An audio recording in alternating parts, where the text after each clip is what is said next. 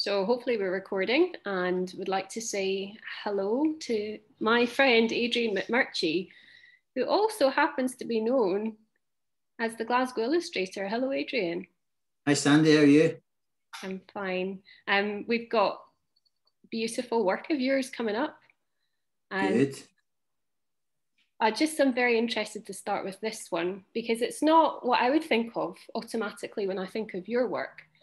But nonetheless, it is very much about the city of Glasgow and you using your skill to fit the entirety of something into a small space. Could you tell us a little bit about this particular piece of work?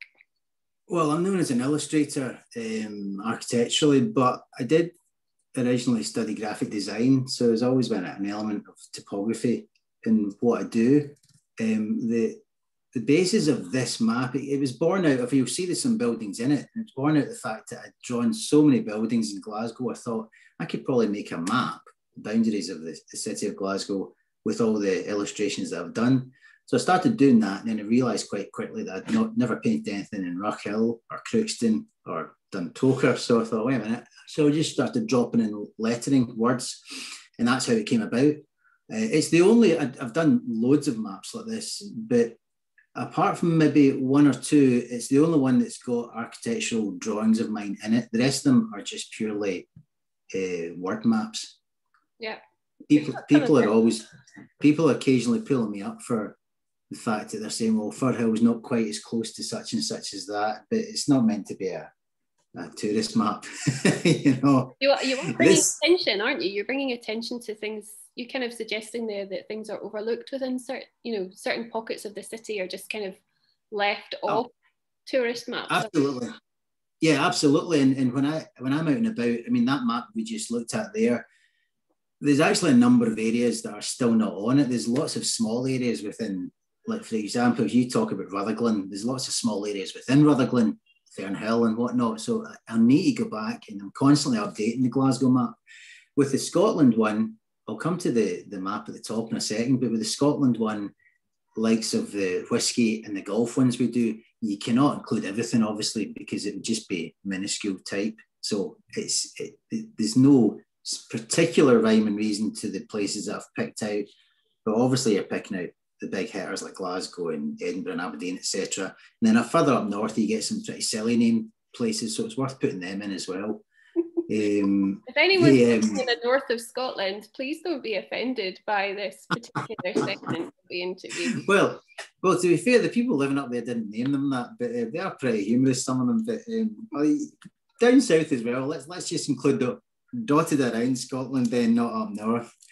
The map above, the reasonably accurate map of Glasgow, the reason it's titled that is because previously, as I was saying a second ago about the Glasgow word map, people would pull me up.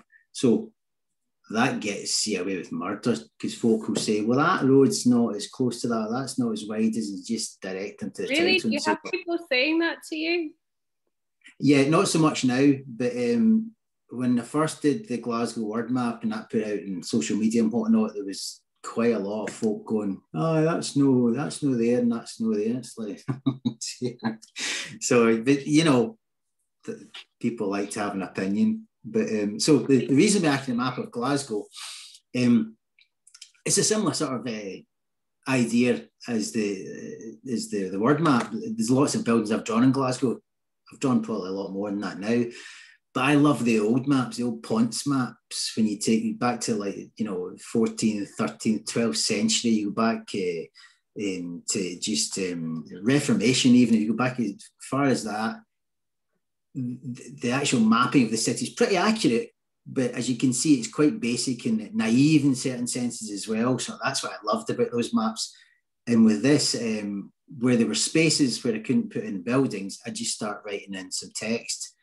Now, some of the text is factual and some of it's my ramblings of maybe I was at this area and this happened to me then, and some of it's just nonsense. But with these maps, and like with the Oor Willie, I'm not sure a lot of people will know what the Oor Willie is here, but Oor Willie is a famous Scottish cartoon in one of the national newspapers, and that's a model of Oor Willie. There was about 60 different artists in Scotland were given one of these casts. and they were asked to create a piece of artwork on it.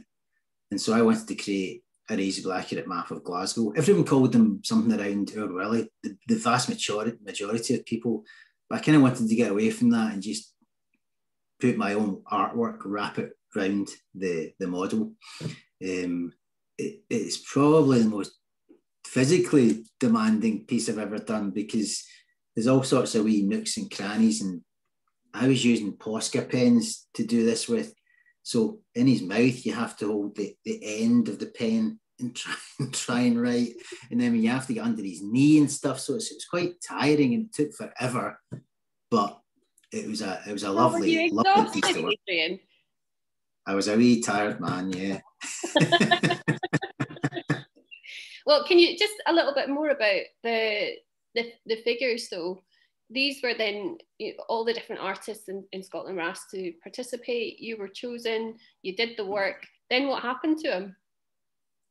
They were all auctioned off last year in the Kelvin Grove Art Galleries. It was a great night. And we actually won ours back because I've done some work with the Prince and Princess of Wales Hospice, and they've got a new lovely, it's a kind of strange thing to call a hospice lovely, but it's a beautiful hospice just over in Bellahouston Park.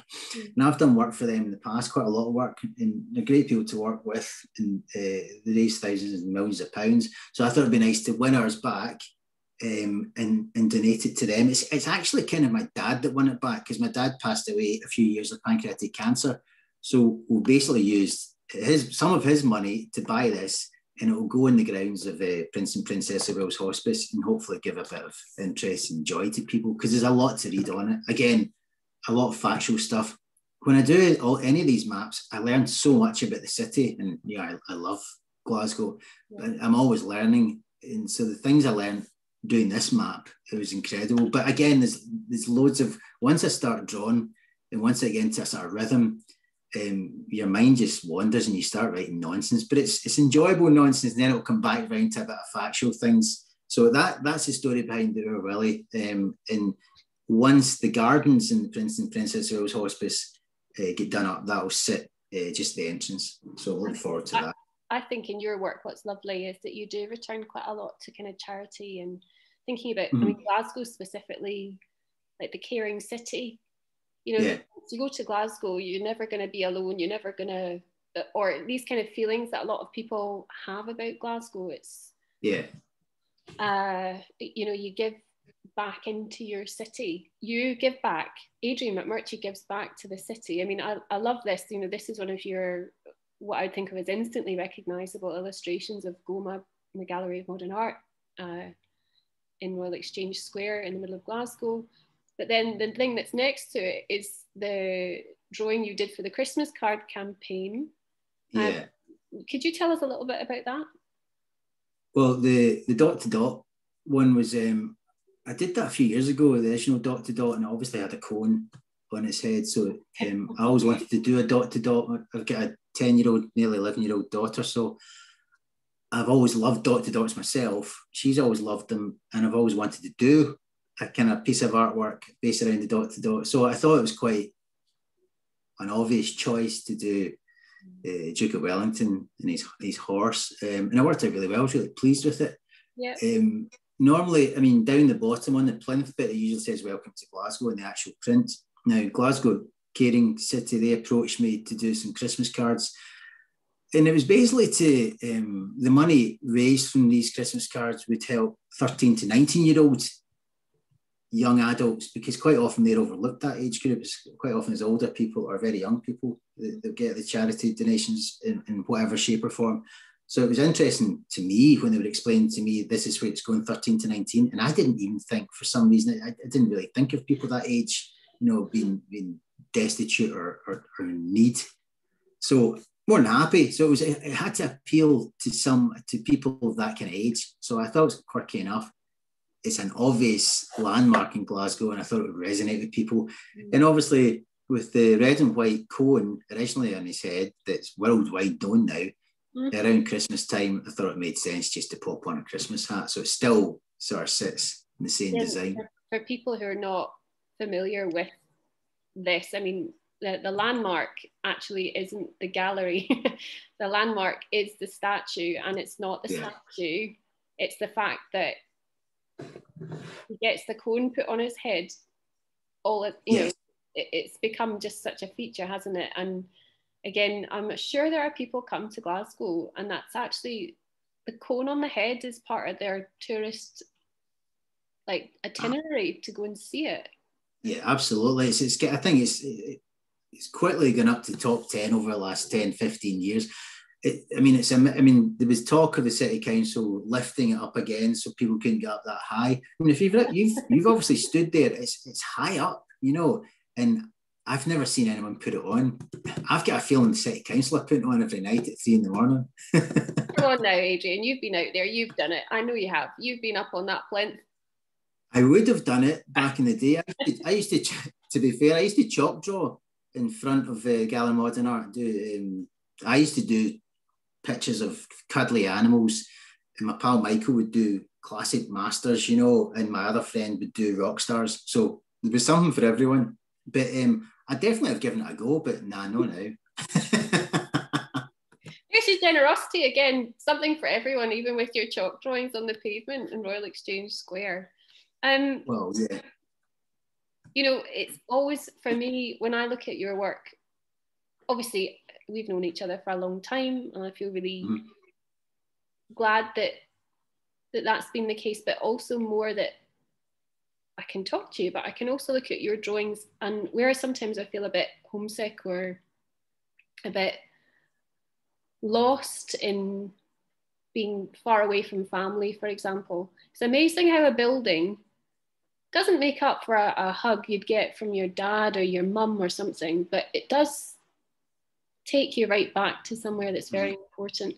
These overviews you do of Glasgow, you live in Glasgow. How important are the drawings for you to keep connected to your city? Yeah, hugely. I cycle a lot now. Back in my 20s, I cycled loads and I stopped, and I'm doing it again. And particularly now in lockdown, you see so much of the city.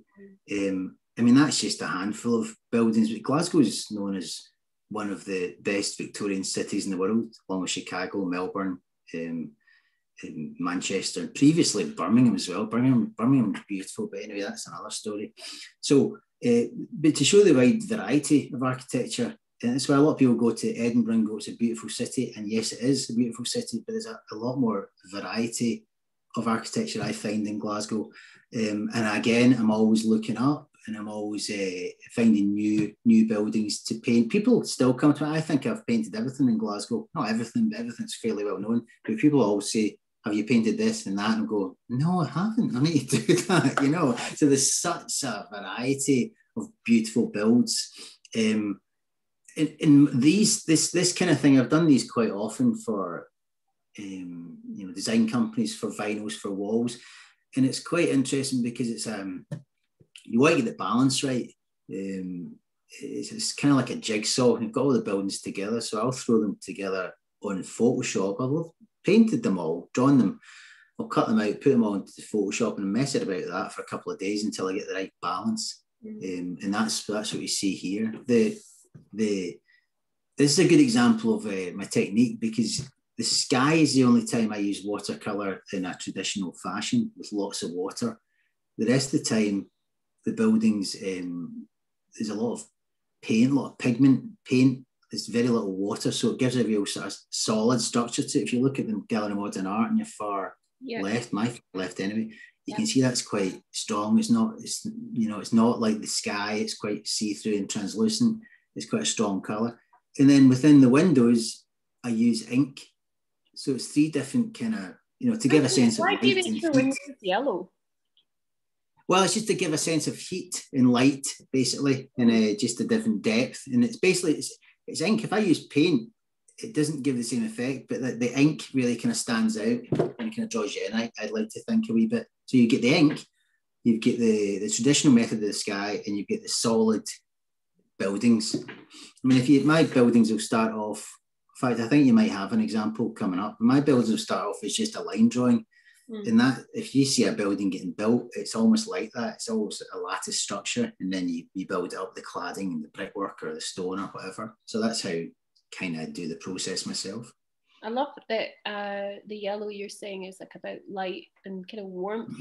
Again, Glaswegians will know it's cold and damp, and that the weather element in Glasgow can be quite unforgiving, can't it? So when I look at your drawings, much as it's very much about transporting back to a sense of place, I don't ever feel freezing cold, or maybe it is because of the sense of warmth I'm seeing in the buildings. And also I usually get the feeling that I want to be, some architectural illustrations you look at, they're academic.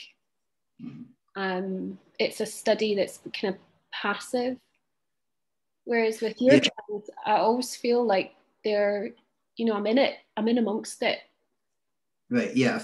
A lot of people have said that, and that's really important for me to hear, because I don't think about it that way, but I probably should, and it's great to hear that, because I look at loads of architectural renderings or drawings, and pretty much I love them all. I think they're great. I'm doing a piece of work just now for Clifford's Tower down in York, and they're revamping the whole visitor experience, and they want panoramic views from the tower, and they've showed me the architects' ones they've used before, and I'm thinking they're great.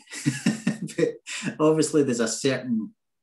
But do you not think that you breathe life into things by this way of working? You know, it's not just about the colour. I mean, there is a line drawing of yours coming up, but there's still a sense of, there's like a humanity in these that maybe isn't present in the more mechanical or academic drawings of architectural space. Or Quentin Blake, the illustrator, he said something that I thought, that's bang on, because I used to, when I was doing the illustrations for the Sunday Herald Restaurant Review, I used to paint and draw in all the restaurants. I started off doing it on layout paper, and then if I made any mistakes, I could change that when I was tracing up onto the watercolour paper. And it turned out great. It was lovely, and it was great to have these blueprints of the illustration anyway. But after a while, I just went straight onto the watercolour paper, and that's what Quentin Blake was saying. He says you lose something if you do a rough of certain drawings. Certainly his, if you see them very, very loose and there's a lot of life to them. So you lose a wee bit if you're tracing up and straightening up, and it just gets a wee bit uptight. So I think that might be one of the reasons too, because I'm very quick with my line work, and my pencil I use a really, really hard 6 or 7H. So you make a line, you'd go through the water, you go through the layout paper with that kind of pencil because it's so hard, but it needs to be really kind of scratchy, if you like. Yeah, but you know, when I think about that, like thinking about drawing with like a 7 or 6H pencil, that's like my idea of hell on earth, because it's so unyielding, quite literally, isn't it? It's an unyielding pencil, which is then funny because what you produce is so yielding, it's so giving. I'm talking a lot to people at the moment. One, I'm always so inspired and amazed how many artists I talk to who are kind of engaged in a wider philanthropy or a sense of charity, or of somehow not just making work that's about or for just them. It's something wider, and you're part of that. But I'm always also kind of amazed at how this idea again of generosity, it's not just a generosity in that kind of philanthropic sense, but it's also a sense of generosity of like sharing what you see, sharing your city, about helping people feel a sense of belonging. I'm not quite sure how that links to using a 6H pencil, because it seems so ungiving to use that really, really hard graphite. But I would never ever guess that there was that hardness, and your drawings are always so soft and giving. Thanks for saying that. That's nice to know. But the hard pencil is probably helping the space within the drawing. If you see what I mean, because you'll see the line work, but then if it was a thicker pencil, it would probably be a bit looser, well, not looser, but it would be a bit kind of less focused, maybe, is probably the right word. I mean, I was doing a thing with my daughter recently. They were doing artwork about perspective, and she was asking me what perspective is. I says, I'm probably not the best person to ask, because I've usually got about, in certain paintings, I've usually about 15 different focal points, vanishing points. So, but she got the idea. She was better at it than I was, put it that way. Funny, because when I've lots of people watching might know this, but Adrian and I have collaborated before with younger learners in some of my classes, and with Matteo Pericoli, he was actually one of the first people I ever beamed into my classroom to actually meet my students. And it was funny because I was trying to teach my class about perspective, and you just completely wrecked that. It was like a miniature Scottish wrecking ball came in. It was like, no. Well, that's the great thing, because I've got into classes, and I remember doing that with I did a couple of your classes, I think, Sandy, didn't I? It was great fun. That was way back, way before this Zoom business was going on. We were doing this in Skype, I think. But I've done it with a few classes physically going in, and it's usually primary 1s to 6. And as they always say, it's the naivety of the young mind. Often produces a great drawing, and I'm always amazed that when I go in and show them my technique, 2 minutes later they're all doing it to a boy and a girl in the class. It's bang on, they've got the right look. It's just a wee bit wibbly wobbly, and that's the way you should look at certain life. People say, do you ever draw people? It's like, listen, I can draw people, but I draw people like I draw buildings. Now, buildings are far more forgiving, but if I draw a face like that, that's you're not wanting that on your wall, I also really love the idea that you are taking your family with you around the world, and also then drawing everything wherever you go. Yeah. Is that a part of you, like even on your family holidays, are you inseparable from a sketch pad? No, shame to say, I'm not at all. I take my sketch pad every time we go away anywhere, whether it's London or further afield, but I rarely bring out the suitcase. Funnily enough, I'll take a lot of photographs. To be fair, most of my work is drawn from photographs. There's not much difference, in the sense that if I'll sit down and draw a building outside, and just sit down and draw it, you'll get much the same drawing as you will in front of you just now. But the drawing you see in front of you just now, it will have more detail in it. Because if I go back to the warmth of my own studio and get a whole series of photographs and zoom in photographs, I'll be able to put a lot more detail to it. So, yeah, no, I very, very occasionally do. I mean, I'll always take photographs when I draw it, because especially with buildings, whenever we go somewhere, where was it we went? We were somewhere a couple of years ago, and it just didn't do anything for me, because there was no sense of architecture, there was no sense of heritage in the place. There was no kind of architectural style or anything. So you go to London, or you go to New York, or you go to Lisbon, it's just wall to wall, and the more detail, the better, in my opinion. But I've been fortunate to go. My wife used to work for British Airways, so we'd fly abroad with her, and she worked long haul, so we'd go to pretty exotic, interesting places. So I've got a bank of images to work my way through, and I will one day. Do you think, in terms of your commercial life as a selling artist, do you find it, because you are known as the Glasgow Illustrator, is your Glasgow work by far and away the most popular, or are people equally or more interested in your depictions of other places? Yeah, I think it'd probably sell mostly Glasgow pieces. There's probably more Glasgow pieces than anything else on my website that I've drawn or painted. But yeah, equally the European or the American or US rather, or further afield, are as not as popular, but I've done less work. But yeah, I send a lot of prints abroad, put it that way. There's a lot of, there's probably a massive expat community. There is. In fact, people tell me that when they buy prints, they say, oh, thanks, this is from my brother-in-law who used to live in Glasgow, that kind of thing, or whatever, used to live in the States. So yeah, over the last few years, I've sold a lot more just out with Glasgow. A lot of people still, not a lot of people, occasionally people still come to me and say, do you do anything other than Glasgow?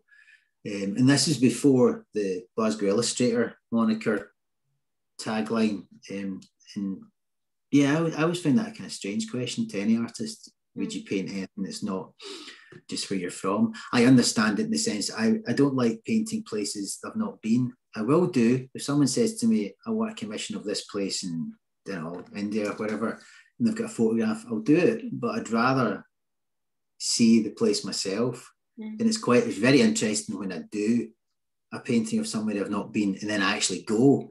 In fact, I did it of the Zoetrope building in San Francisco. Yeah, good. And then I went, in fact, I've painted it since, quite different. And I went with Donna and Grace, my daughter. And it was weird. It's just weird because you just look at this photograph for how many hours and do it and that's it done. And then you know, when you look at something, you look at a photograph, it's lovely. But when you're actually there, you get this whole vista, you get everything that's around it. So I'm always fascinated by that. And probably quite boring as well. No, well, you're using a word boring, and it's absolutely not the word I would ever choose, because I think to look properly at somewhere, yeah, you know, you're paying such attention. There's a real respect for a place, isn't there, when you meticulously record it? Yeah, absolutely. And yeah, because I'm looking at it, I suppose the same with portrait artists, there must be some sort of connection with the sitter because you're looking so intimately rather at the person. You build up a relationship. And I'm not saying I'll get a relationship with buildings, but you know what I mean? You're really going to get to know them well.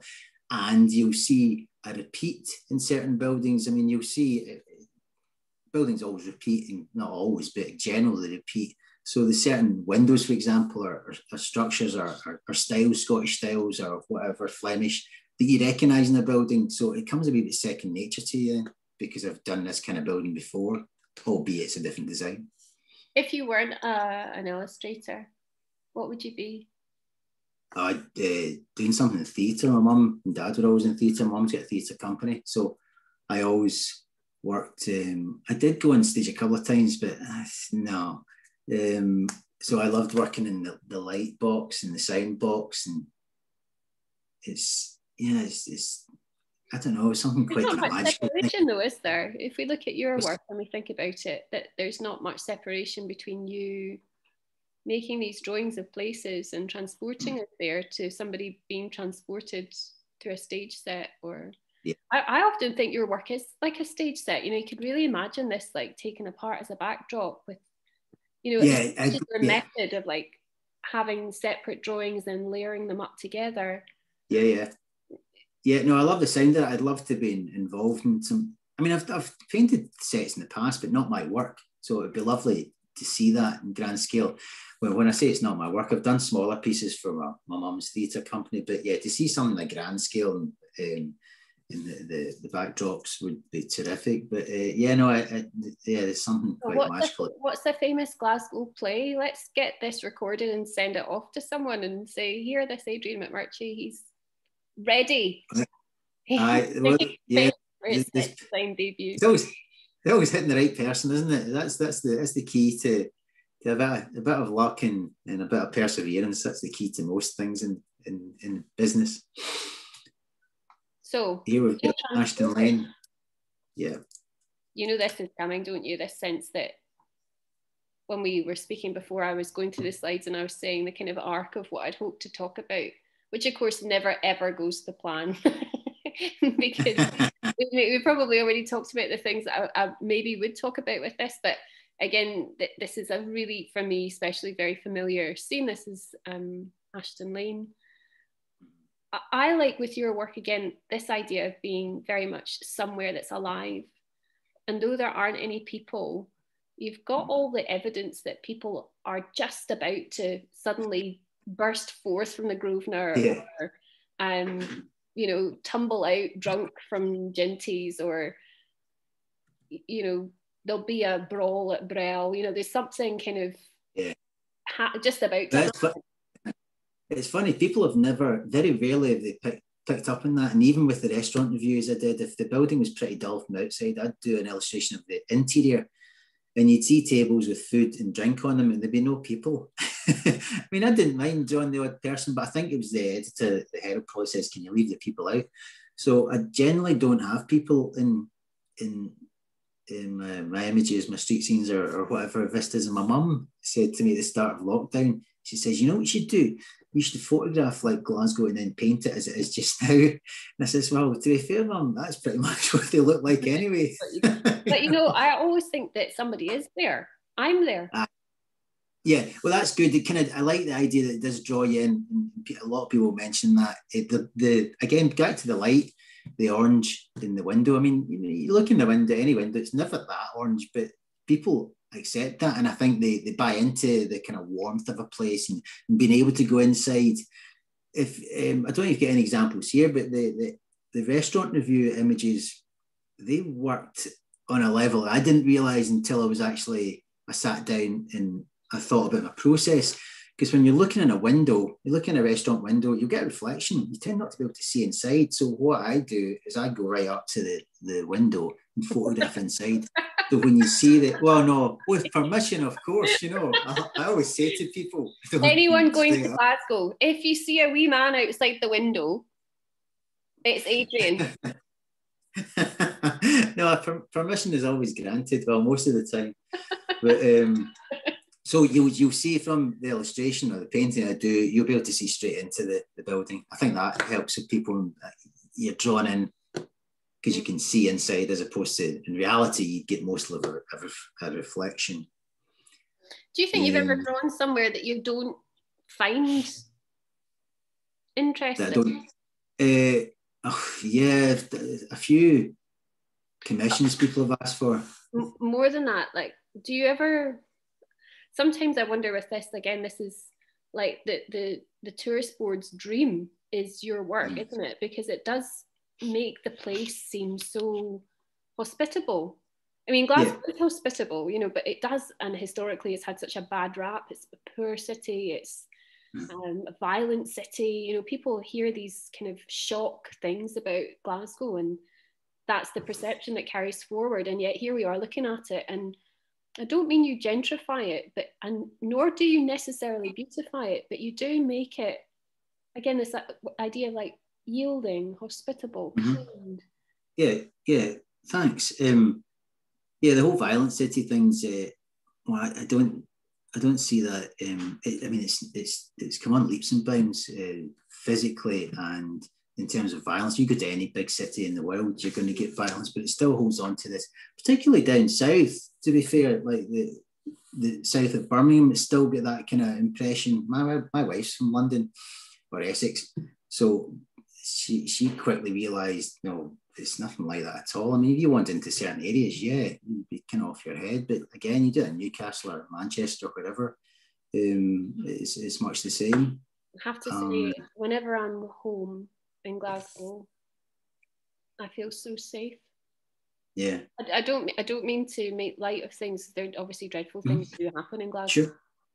And obviously also the areas that I would go to are not those hotspot areas anyway. I grew up in the West End.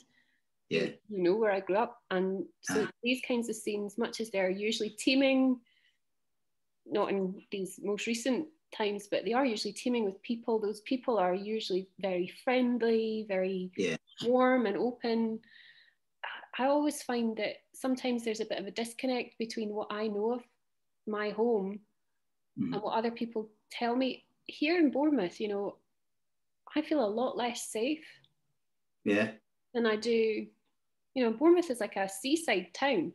Yeah, I've been a few times, but you know, I feel so, maybe it's also familiarity breeds kind of complacency or something, I don't know, but again, coming back to looking at your work with somewhere like Ashton Lane, you know, you could never imagine something bad happening in any of these places.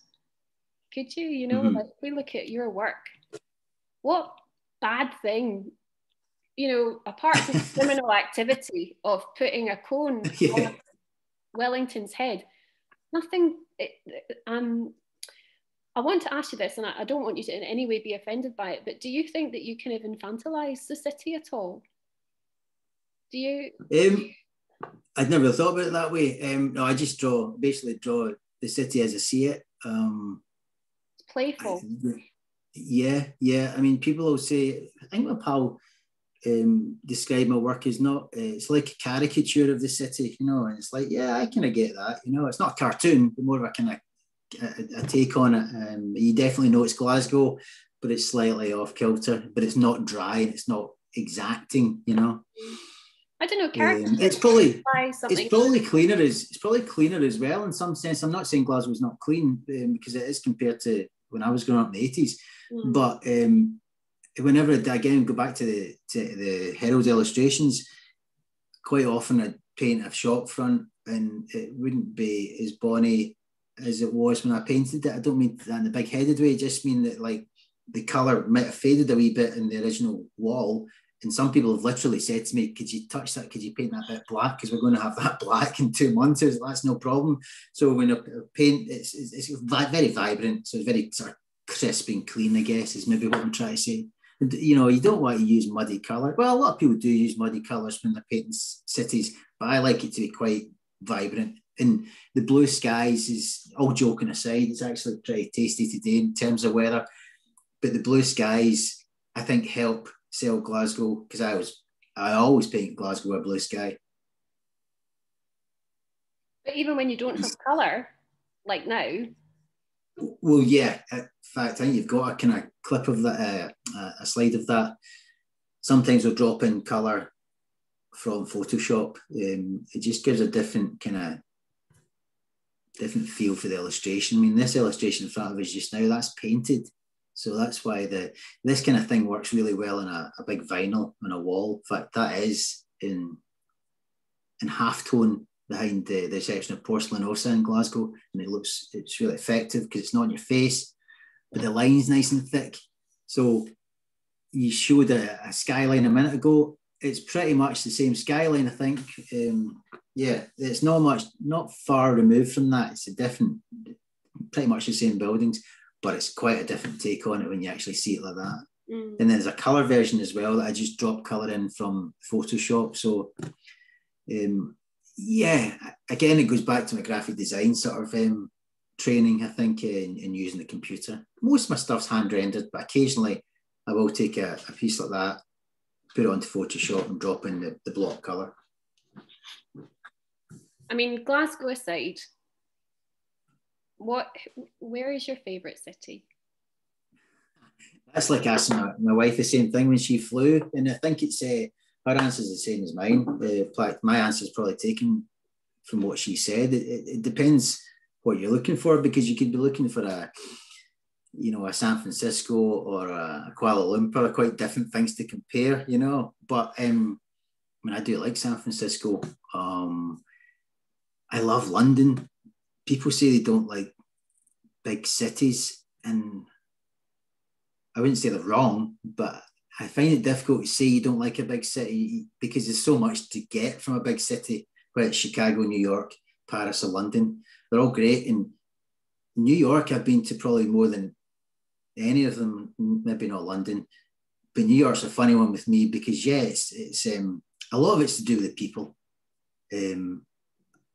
And I find cities like Glasgow, Manchester, or let me think of Lisbon, places like that, they're smaller, so they are a bit more, you can define the people a bit better, you know. And I'm talking about people from all over the world coming into cities. I think that's important as well. I mean, if you go to Chicago, you probably meet a lot more Chicagoans than if you go to New York.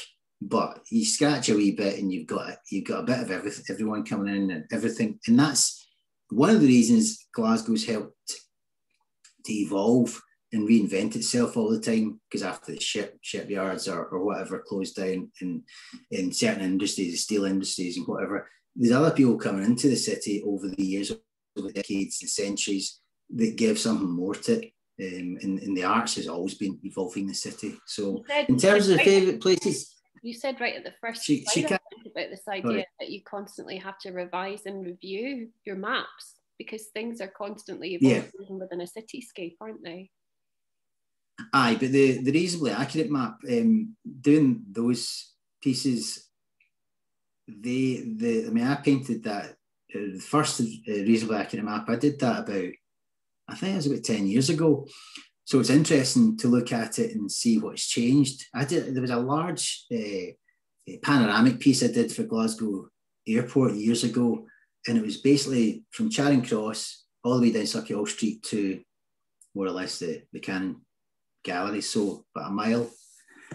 And if you look at it now, the amount of buildings the shops that have changed, and even some buildings that have come down, it's incredible. And that was a good few years ago I did it now, but for such a well-known street in Scotland, Sauchiehall Street, it's changed immensely, you know. Fortunately, there's a lot of the buildings still there, but a couple of classics have sadly been pulled down or burnt down. Talking of which, here's classic Glasgow shipyards. I mean, as I say, I cycle along the Clyde on both sides. It's fascinating, just the dry docks. There's three big cruise liners sitting in one of the docks at Braehead just now, which is really unusual to see. But I think Spielberg used this area for, was it 1942, the movie? I can't remember what it's called, the World War II movie. And you can see he wouldn't have had to do much to it at all, because it's fairly untouched in about 30, 40 years. I know the war was far before then, but you can see the sort of decay and the grittiness of that part. And I don't know, it's quite interesting to see. It'd be lovely to see that built on and gentrified. I don't like that word either, but you know what I mean? Made look better. But in some ways, it's nice to hold on to the fact that that's not changed. There's a couple of, you know, the big gas cylinders you used to get to hold the gas in, basically. There's still 4 of them in Glasgow. That's right. There's 2 just over there at Temple, and there's 2 up near my gran lived in Ridley. Apparently they're the 2 biggest in Britain, but they've been listed, and it's great because it's just, they're fascinating structures. No one's really interested in them, but I'm fascinated by them. I think they're beautiful looking things, and it was an important part of big cities. You had them in London, obviously, Newcastle, Manchester, Birmingham, where you held all the gas originally to light the gas lamps for the street, and then as a backup for gas if there was like a problem with people's houses. And that was only, I think it was 1980 or something, they stopped using them properly. That's not a long time ago. So my point is, sometimes it's nice to see parts of your own city untouched and showing a bit of the old, even if it might look a wee bit grubby to certain people. We've kind of touched on this already. When you're drawing things that are working and so-called alive now, is there an element of you recording for the future? Yeah, definitely. I mean, I've got loads of books of old Glasgow, and I'm constantly reading them. If we go on holiday, that's what we'll be doing. I mean, Dawn and my wife will say, "Have you not read that book?" And I say, "I've actually probably read it about 10 times. I'm probably just not very good at remembering things."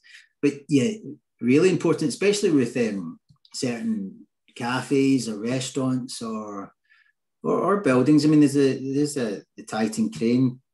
No, that's not the Titan Crane. That's the one at Finiston Crane. But the Barclay Curl Crane down at Scotstoun, that's listed, but it's looking a bit shifty. So you get the impression that it might be coming down one day. So whether it be a photograph or a painting of it, it's really important to get it chronicled, if you like. I mean, the book I've got just now is old buildings of Glasgow, and it's great to see. It's mostly industry buildings, to be fair, but some of them are stunning. They're bakeries, beautiful looking. Even when I just find that, you know, yeah, it's something that, I mean, some of these places have been around for quite a while, but not in the larger scheme of things, really. And there's no reason why, especially now, like, are these places going to still be there? Are they going to survive? You know, are you feeling a lot of the things you draw may be fundamentally altered by the pandemic, I suppose? Lots of things just won't be there when you go back out. Yeah, I think we were having this discussion with my friends recently, and especially with restaurants and bars. And yeah, I think some businesses will fold, but on the whole, I think you'd like to think they'll open up again. it'd be interesting to see. I wouldn't be surprised if the majority of restaurants and bars in the city or the West End or in the city in general, the South Side, do open up again. But yeah, we've not been uncharted waters, if you like, so it's hard to say. But the Ashton Lane image here, I mean, you'll recognise as well that back in the day that was called the cul-de-sac, or back in the day that was the Grosvenor Cafe. The amount of conversations you have with your pals about what was the name of that club back in '82, and you can go on for hours about that. So as long as places, I'm still over the fact that every time I go to the bottom of Byres Road, the volcano's not there anymore. There's like some giant student accommodation there, but yeah, it's not the Bonnie building. It's all right, but it was certainly an interesting club. Yeah. I think it is something also. I mean, I am one of those. Not quite an expat. Obviously, I'm still in the UK, but I don't live in the place that I would still and always call home. Mm-hmm. And so, you know, I am astonished. I forget what Glasgow looks like up to a point, and when I return, how different the urban landscape is each time I go back. And so, yeah, the building, the amount of building work going on just now is incredible, and it's great to see. I mean, a lot of it's accommodation, but it's usually building onto sites that have been disused and lying empty and looking ugly. You know, going back to what I was saying a wee while ago about it's nice to see a bit of that. You don't want to. Oh, you've gone, Adrian. Oh, I had grace for a moment there. Oh, there I'm back. Am I back? Yeah. You're back.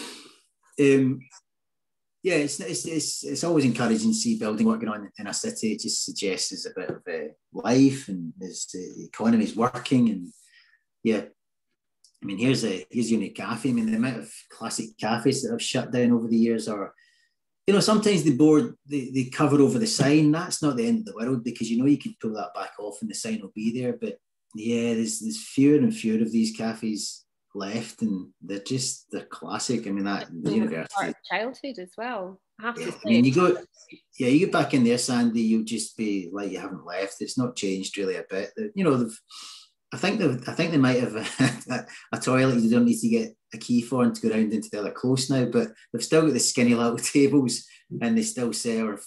You know, everything goes in there. I used to go in there with Grace, my daughter, before we'd go to one of our dance classes, and you'd see like the students, wee old man, wee old woman, the mince and tatties, and the mums and dads, and the student, the there'd school always kids. Be a granny. There'd always be a granny with like a 10p who'd come up. Have yourself a sweetie, or, you know, something. Straight in the pram. Aye. So it's changed. I think it changed hands a couple of years ago, but that's 101 years old now, I think, the Uni Cafe. I think it was 1919, 102 years old. So yeah, it's still great. And there used to be a couple of 2 or 3 ice cream shops further up the road. There was an Ardini's and there was a Crowley's and something else. They've all shut. University's still going strong. So they must have something about them, you know. But painting shop fronts like that, I'd do that all day long. I'd love it. You know, there's so much interest in. Again, they're old buildings. I mean, that's old. I always find it fascinating that they are of a time, but they're also timeless when you do them. Yeah. You know. All right. Thanks. Yeah. You know. But to me, they paint themselves because they're so beautiful. You know. Mm. I mean, the words, the lettering rather, is just classic. You know, the teas, coffees, ices, that kind of thing. It's ices. No one says that. But everyone accepts it, you know. They don't have mince and tatties there, to be fair. Is this one of those places where you've been the scary man at the window? I can't remember if did they not used to have like glitter foil? Yeah, they've still got that. So photographing one of them, that's fine. You can go right up to the window, because basically you can't see inside. Apart from the door, you could see inside the door, but I wasn't scary man at the door because I didn't paint the inside there. That's quite an older painting. Now I'd go right up to the door and you'd be able to see a wee bit inside. This used to hang in my dining room when I was growing up. Where's it now? Your mum's, your dad's? Mum's, I think. Canada? She's still in Canada? Yeah, I think. I don't know. Yeah, it's very popular one. It's the most popular. I've got another company called Dead Famous Cities, and we print onto tea towels and aprons and coasters, and that outsells. We do all the cafe ones with that. Flies out the door. That always outsells any other cafe in Glasgow. But it's because, you know, there's nobody I know who grew up in the West End of Glasgow who didn't go and get their ice cream. Yeah, absolutely. And they still are, which is great to see. Oh, there's Grace again. It's my battery's running low. Well, we are nearly at the end, but I do just have one other question that I did want to ask, and I haven't managed to insert it anywhere yet. But we've heard about you being really, really interested in the kind of historical context of Glasgow, and being interested in old buildings as much as new buildings, and your feelings about kind of recording for posterity, for kind of future casting, for the idea of looking back and being nostalgic. But in terms of other artists, and I think my students will find this of real value, who would you say has really inspired you as an artist? Ralph Steadman, probably, who did the illustrations for Fear and Loathing, and he also did all the Oddbins windows paintings as well. He used to do a lot of political cartooning. He said he stopped doing political cartoons years ago, but he still dips his toe in. I mean, I've met him once years ago. Thoroughly interesting, funny guy. Again, works like Quentin Blake. Not dissimilar in a way. His stuff's a bit more.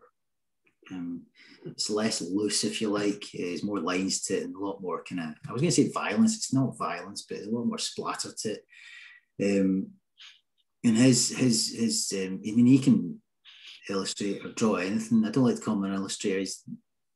He seems to sort of cheapen him somehow. He's a wonderful artist, but his architectural pieces are stunning. You know, I've got a couple of his prints that I bought. He did a whiskey distillery series, and just again, what you're saying about my work, I say about his work. It really draws you in, and you feel like you're there. And again, he'll use different techniques for the sky that we'll use for the buildings, so differentiate between the two. So I'd say across between Ralph Steadman, and there's a lesser known guy, American guy from about 110, 15 years ago, who used to illustrate all the buildings, all the skyscrapers in New York and Chicago and Boston before they were built. So it was an artist impression. He was called Hewson Hawley. So Hugh, son, Hawley. If you can see, if I look up his work, you probably understand why. Cross between Ralph Steadman and Hewson Hawley's, because I've got a lot of kind of light within them, a bit more structured, but again, a kind of nice, rich feel to them. So they're the two that I would say, because I mean, Ralph Steadman paints everything and anything, but his architectural pieces I love, and Hewson Hawley was an architectural renderer. So yeah, those two. Have you got a particular building or a particular storefront or cafe that you haven't actually yet painted, but that you know you must? Yeah, there's probably a list. As mentioned earlier on, people said to me, I'm trying to think off the top of my head though of an actual building, and I can't. There was one recently. I can't believe I've not painted it, but it's not coming to me, I'm afraid.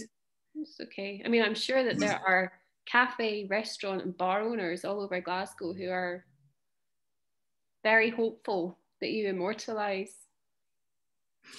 Well, yeah, I did.